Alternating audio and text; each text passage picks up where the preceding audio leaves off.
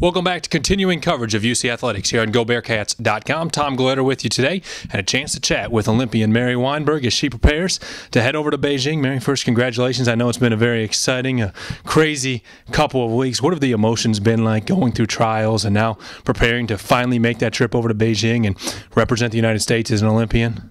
Heading into the trials, it's always a nervous experience. You're full of nervousness. You're full of, excitement at the same time. So I think for me, on the final day of the trials, after I found out that I made the team and I realized, I was just really excited and overwhelmed, and it really didn't sink in at first. And I think now that I was able to come back from Europe and relax at home, it's now sunken in that, hey, I'm an Olympian and I'm going to the Olympics, so I'm really excited. Has the gear started to show up yet? Have you got the red, white, and blue warm-ups and all the good-looking stuff you get to walk around Beijing in? Unfortunately, no. We all meet up for Team USA in San Francisco, and we do our team processing, and that's where they'll actually give us our uniforms, and they still won't even put them in your hands as of yet. You basically try on your uniform pieces to see if they fit, and then they put them back in the suitcase and put them all on a truck, and we'll get them once we get in Beijing. Now, before we get it too far into Beijing, do they have a charter plane, big red, white, and blue American flag on the side that you're all flying on, but you are all going together to Beijing? I'm not sure what kind of flight, but I know that most of the athletes, they compete on different times, so some are actually already there, and then for me, we have to be there 10 days out for our event, so there'll be a lot of athletes on my flight, and I think it's a Delta flight or a United flight. But either way it goes, I don't think we have a special plane, but it would be nice if they did do something like that for us. I think you'll all be pretty special occupants on that plane either way once you get out there. Let's go back to Eugene and the Olympic trials a little bit. Obviously, you were running very well. You had two great races in the preliminaries and then the semifinals. What were the emotions like, and how did you stay focused that whole week? Because you did have quite a bit of a break there before the finals. It was hard, trying to stay focused. There were some other things that, of course, I was thinking about, but just talking with my coach, we just said, the plan is to make this team, and that's what you're here for, and that's what you need to concentrate on doing. So our goal was to just get through the rounds. It worked out well that I was able to win each of my round, the first round and then the second round, and that it was really good to set me up for the final. And that was our goal, to get a good lane draw for the final race and just to let it all out. And surprisingly, I ran a different race. I went with a different race plan for the final day, and, I was just very excited and happy that I was able to hold on for that second place finish, because if you were able to see the race, I struggled a little bit with the last 50 meters, and that's primarily because I took it out a little too hard than I'm used to. So, I'm just thankful. Things work out for the best.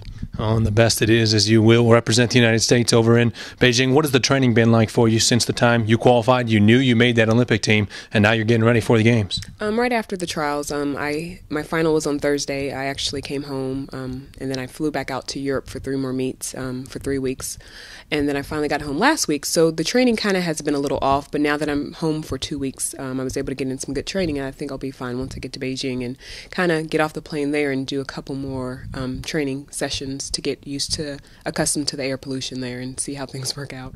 You've been to the World Championships. You won a gold medal as part of the relay team there. You've been in some pretty big meets over the course of your career, but obviously this is what you've been, your goal your entire career was to become an Olympian. Can you even begin to imagine what the emotions will be like on August 8th at the opening ceremonies when you're representing the United States alongside some of the great Olympians, alongside LeBron James and folks like that? Again, like I said, I think it'll just be really exciting and amazing, and I think once I'm actually there participating in the opening ceremonies, I think it'll really hit me, maybe even make me cry a little, or some. But like I said, I'm excited. It's, a once-in-a-lifetime opportunity, and for me to actually have made this trip and be able to make the trip, I'm just totally thankful. So, what will the training be like once you get there, once you get acclimated to the time zone changes, to the different climate there, and you're moving forward? August 8th is the opening ceremonies, but you don't run really for 8 days into the Olympics. Right. Really, mostly we'll just get over there and do some short, quick speed work. Pretty much, if I don't have it now, I'm not going to get it in a week. So basically, our training for the whole year was to build up to this, and so I think I'm ready. And I'm just going to stay calm, stay focused, and just really realize that as of last year, I really thought, I can just make it to the World Championships. And then to medal at the World Championships last year, now my goal is to go into this Olympics and really try to go after a medal in the 400 and also in the 4x4 relay. What does it mean for you personally to fight for so long? A lot of people make their first Olympics at a younger age, and you've really peaked later on where, some people are already hanging it up by this point, but said you're hitting the peak of your career. What does it mean personally? It means a lot because, for me, I guess I'm considered, a lot of people will call me a late bloomer, and most of my competitors, this is their second Olympics. Actually, the two girls, Sonia Richards and Dee Dee Trotter, this is their second Olympics, and it's only my first. And at 28, it's my first. And for them, I think they're 25 and 26, I think. So, for me, it's really amazing.